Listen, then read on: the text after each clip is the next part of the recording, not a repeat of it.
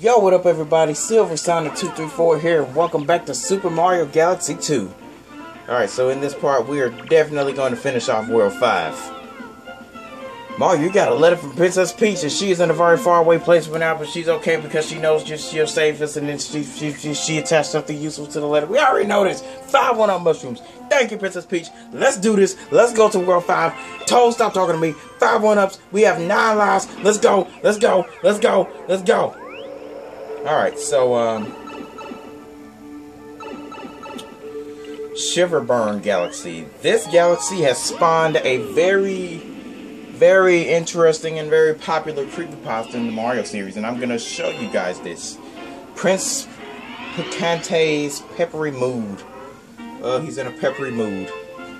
Whenever I get mad, I'm going to start using that phrase. I am in such a peppery mood. Oh my lord. Sonic 06 has given me such a peppery mood. So if you go in first person mode and look on the top of a hill, you're gonna see these 3 figures staring down at you, and these are known as the Hell Valley Sky Trees, is what they call them. And they follow you basically everywhere you go. So wherever you are, that's where you're gonna see them on that ledge. Now, that is most likely like an Easter egg or something that Nintendo just put there, that, you know, someone at Nintendo put there for fun. But you see that now they're closer to me now. So that is actually very creepy, and yes, believe it or not, that is actually very creepy. But yeah, just wanted to point that out. As this galaxy itself, you know. And what I think of the, well, before I get to the galaxy, let me tell you what I think of the creepypasta. What I think of the creepypasta, well, I think it's pretty good. I think that this is pretty creepy. I think that this is a pretty creepy Easter egg in a Mario game. And there's also a Easter egg in Super Mario 3D Land that is also very creepy, that I will no doubt show you in my playthrough of that game, whenever that may be. And by the way, hit this switch and turn the whole place into ice.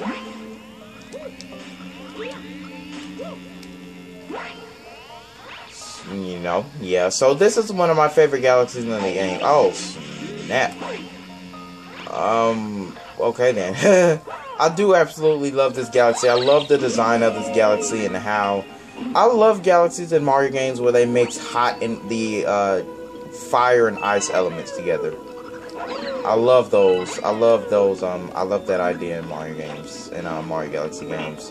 That's why Freeze Flame Galaxy was one of my favorites in Mario Galaxy 1, if you've seen my playthrough of that game. Yeah, I'm gonna be... Oh, snap! Okay, that was a fail. Oh, wow. Oh, alright then. Alright then. We're off to a very good start. As a matter of fact, we're pretty much halfway through the level. Let's try not to fail this time. Let's make this platform, and let's make this jump with a long jump, and yeah, homie. Alright. Hit a coconut to that, get a extra 1-up, so now it's like we never died. It really is like we never died, though, because alright then. Well, there's no score counter like it would be in a Sonic game, but whatever. Like it would be in a Sonic game, but whatever. So, there are lava pits that can spawn inside of the ice from falling meteors that fall. So, meteors that fall can create lava pits for a short time, and they just go away, and they can spawn inside the ice. And of course, 6 life mushroom, just in case you need that for the boss that we are going to be coming up to very shortly. And if you remember from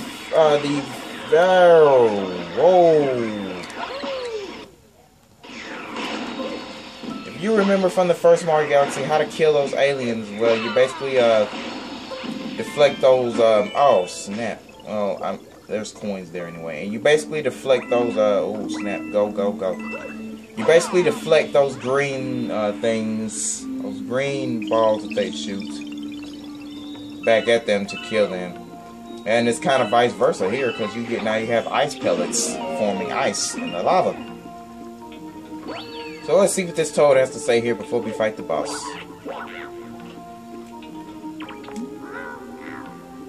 We finally made it deep into the enemy territory. Prince Picante is right over there. I don't know if I'm shaking because I'm cold or scared. Ugh. Well, I'd say you're a little bit of both. And by the way, switch to first person mode because those guys are still there. Isn't that awesome? I don't know why I keep accidentally pausing the game. I keep accidentally pressing the minus button and keep thinking that's what's going to take me out of first person mode, but no. This is Prince Picante.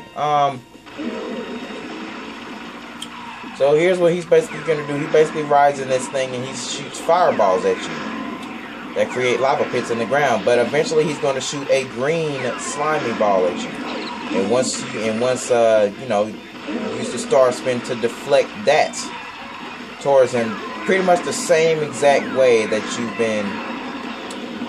you fight him the same exact way that you've been fighting the other aliens in Mario Galaxy 1 and this game.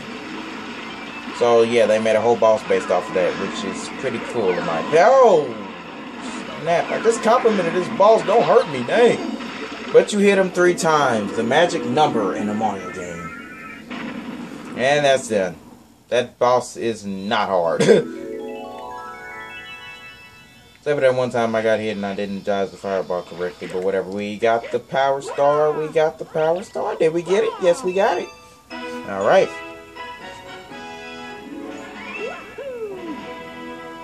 So yeah, the whole thing about those Hell Valley Sky Trees, they're creepy.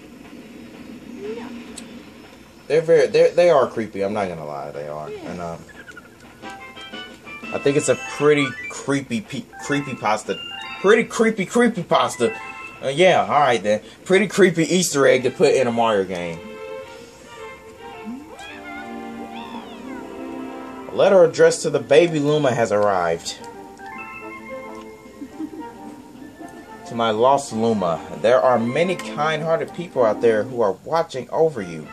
I hope the attached item is helpful. May the star shine down on you. Wow, there are 50 star bits attached to that letter. No return address, but I hope I get to meet this mysterious person soon. Which, if you play the first Mario Galaxy, like I said before, probably a million times, you know who that is. But anyway, there's a secret star in there, but we're not going to do that now. We're going to go straight to Bowser Jr. Straight to Bowser Jr. Because I believe we needed 55 stars to get there, and we had just enough stars to get there. So yes, the star count gets higher, which is where we're gonna have to, you know, start getting stars more in a smart way. Bowser's Boomsday Machine. Yes, instead of Doomsday, it's Boomsday. Yeah. Yeah, he has a Boomsday Machine. Apparently that's what it looks like. He's just hopping in his cockpit in there waiting for us to come so we can blow us the mess up. But anyway, now, this is very interesting. There is parts of his mighty Mega Hammer. I want to go home, and they told us scared because they're like right by the parts, and they're like scared they're just gonna like come to life and kill him. This robot thing looks like it could reactivate any second. Yikes! Ah! That says danger. I want to go home. Don't worry, it's broken. No, it's not. And if you go right in, he's like, yeah, oh, I got hit with a bullet. I got shot. Mario got shot. Well then. Huh. Alright, follow me, Bullet Bill. Follow me.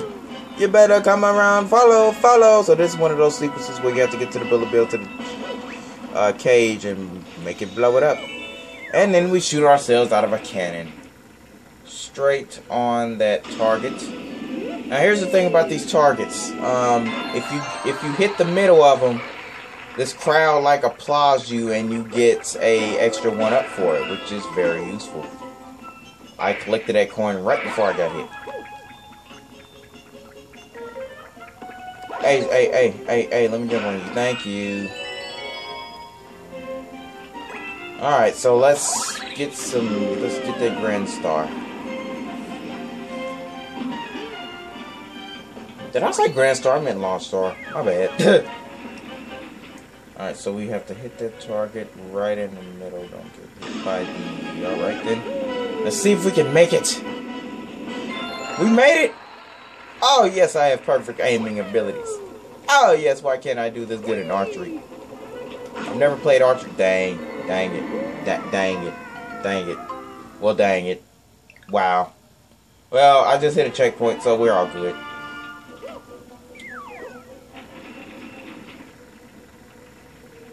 And we can actually get that one up back, I believe. Can we? Yes, we can! This game is so forgiving. Unlike Sonic 06.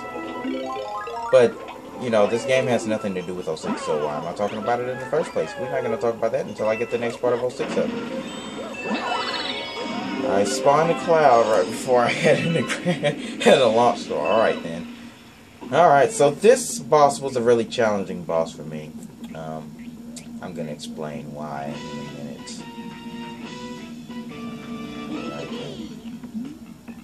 My dad's gonna get angry if I let you get another Grand Star. Time to break out my Boomsday Machine. I'm just relaxed in my comfy cockpit and watch you go boom! Alright then. So this Boomsday Machine is probably the most chaotic boss fight in this entire game. I am not exaggerating. It is so crazy. Oh man. I remember when I first fought this boss, it took me a long time to beat him. So what you have to do is you have to use the Cloud Flower and those fans to spawn you up there, get on top of his cockpit, and ground pound. And each time you hit him, his machine constantly upgrades with new attacks. And no, this machine does not take 3 hits to kill, but rather I believe 5 to 6 hits. I don't remember how many hits. But he's also going to be shooting electric balls at you, and I'm like, oh... Snap. He's also going to be shooting electric balls at you and sucking you in with his fans, so watch out for that.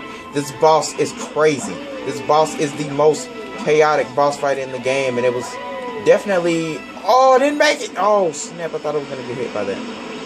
Which, if you're on top of a cloud, yes, you're going to get sucked into those fans. You got to watch out for that. Now, I will say one thing I love. I love the music. It's basically a remixed version of his boss music from the first Mario Galaxy, I believe. So yeah, he's gonna do that fan thing occasionally. Then you gotta use the, and then boom. And if you're on there a long period of time, he's gonna do this electrifying attack where he's gonna knock you off and electrocute you. But here's the thing: after you attack him twice, he gets he turns into a tank, a huge tall tank that's now rolling around, and this is where the boss gets so crazy. Not only is he sucking you in with fans, not only does he have those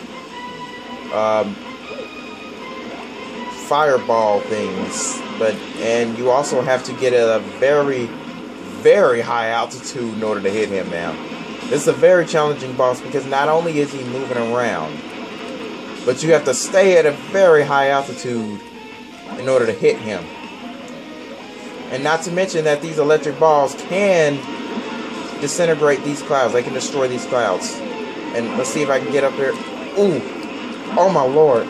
He's like moving around. He won't be still. Be still, Bowser Jr. Be still. Oh snap. And the thing is electrocuted while the fans are going. So just stay on top of here and boom! Oh, never mind. It does take 3 hits. I thought it took more than that. I guess I got this mixed up on how long it took me to complete this boss fight later. I mean, before. Because before, oh yes, this took me a long time to beat this boss fight. It took me a long time. Because this boss was so challenging to me the first time. I did not, like... I really, like... was trying to figure out how to get up there, like... Like, I knew how to get up there. It was just hard for me to dodge his attacks. It was so cruel. It was so cruel.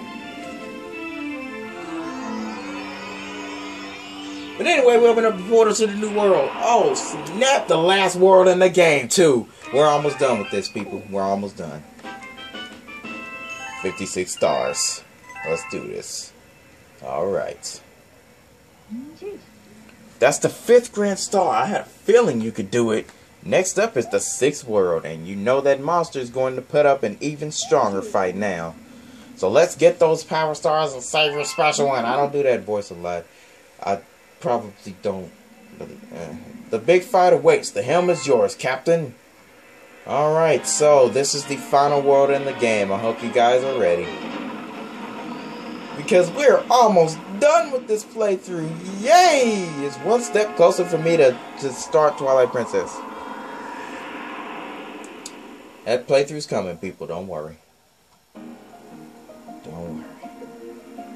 But we have the 6th world in the entire game, and it also starts with a very challenging galaxy, which I will do in this part, depending on how long we got, depending on how long we've been recording. The battle draws near. Do your best and let the battle draws near. Do your best and let them, and let's get them this time.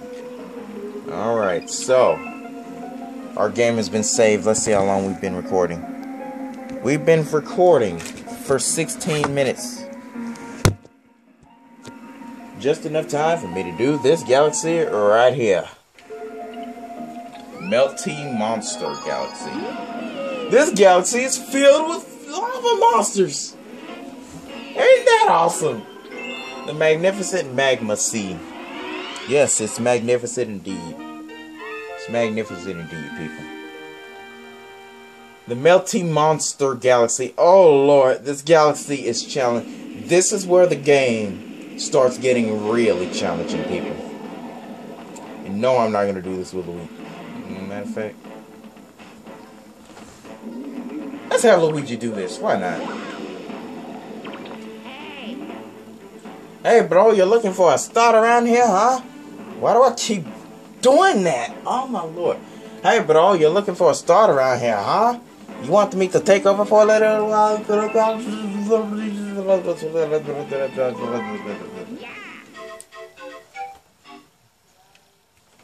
Now, one thing I have to say, not only is this galaxy very challenging, but the music is so epic. It's just as epic. It's about on the level of the... Oh, snap! Yes, that's what you have to watch out for in this galaxy. This music on this galaxy is about on the level of the Melty Molted Galaxy, I believe it was called, in Mario Galaxy 1. This music is so epic. I love this song. I love it. Okay, never mind. I love this song. This is so epic. Oh, okay. Now those melty monsters, I'm gonna call them that. Yes, exactly what I'm gonna do. They will try and eat you. Oh, snap! Yes, this galaxy is very challenging. It is very crazy. Oh!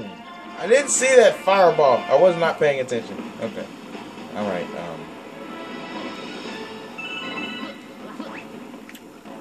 Now, be warned. I have not, like most galaxies in this game, have not done them in a long time. So if I'm dying a lot, you know why. And I chose to play as Luigi, and he has butter on his feet, so you might be wondering why in the world did you choose Luigi? Because you know Luigi's good. Luigi's a very good Mario character, and I'm probably gonna need that 6 life mushroom. Give it to me, give it to me, give it to me. Thank you. You know, this is just a fun little question, and this is just gonna be a fun little question of the day here. I'm going to actually ask this. If you had the ability to do everything that the Mario Brothers could do, would you do this level? I'm talking about in real life. If you actually had the ability to do the things that the Mario Brothers would do, would you do this? Would you do all of this in real life? This particular level. In person, in real life, like for real. Oh, snap. Oh, man, I got burned twice in a row there. But yeah, would you? Write your answer in the comments below. In the comments below. Write your answer. Type your answer, I mean. Type your answer in the comments below. Whoa, alright, okay then. Funny thing, I'm getting hurt while I'm answering that question, so you guys might be answering like, no! Oh snap, get on that vine. Oh snap, get on that vine. Oh wow. Luigi, grab that vine. Oh snap. I have 1 life left. I have 1 life left. Oh, please. Swing back there, get that. Thank you. Oh my lord, I don't want to die. Oh man. And oh my lord, this part is crazy. So many melty monsters. Not to mention that there's going to be some extra ones coming up trying to eat you as well. This is so crazy. Oh lord. Yes, I cannot. Yes. My reaction to when I first saw this part, I was literally like, my mouth was open and I was literally like appalled. Like what the deuce is going on? This is so crazy. Yes, this is the most difficult. This is one of the most difficult levels in the entire game. Oh snap, don't eat me. Oh lord. I should have waited. I should have waited. Oh, gravity. Thank the Lord for gravity.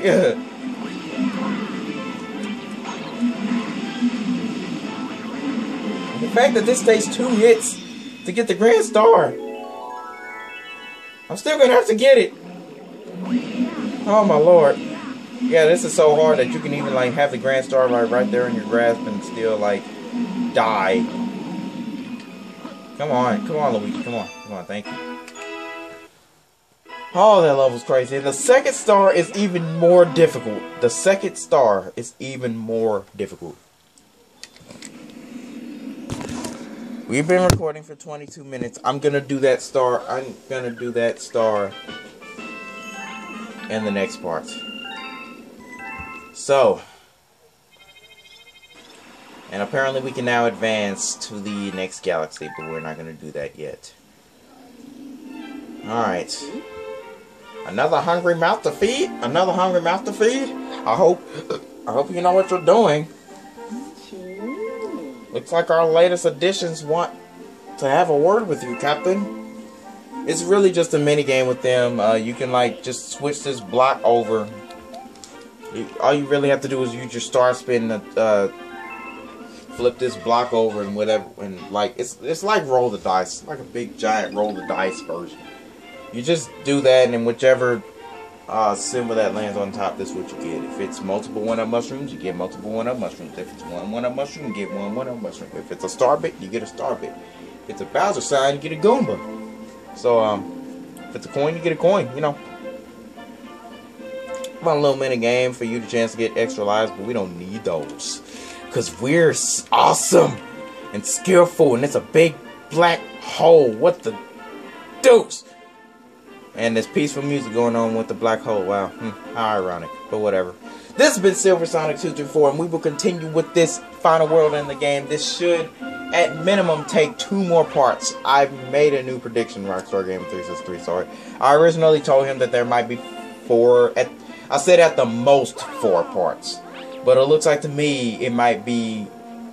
Yeah, it could be at the most 4 parts. It might be maybe three more parts in this entire series of this game. So anyway, it's been Silver Sonic 234, and I will see you guys on the next video. Bye bye.